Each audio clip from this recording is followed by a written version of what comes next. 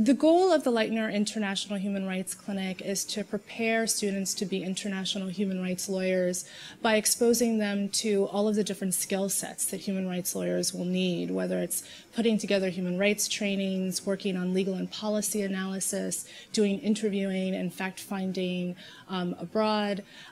Also, we train the students to understand the legal, political, and cultural context that they're working with, how to work in solidarity with local groups on the ground, and I think most importantly, how to maintain optimism despite all of the challenges they'll face as human rights activists, despite the continuing human rights abuses that we see throughout the world.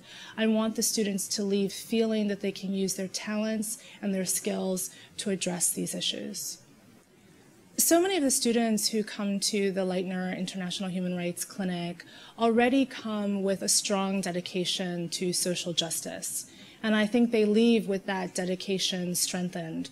So many of the clinic alumni have gone on to work on human rights internationally, domestically, and even the students who work in corporate law have shown a firm dedication to pro bono work.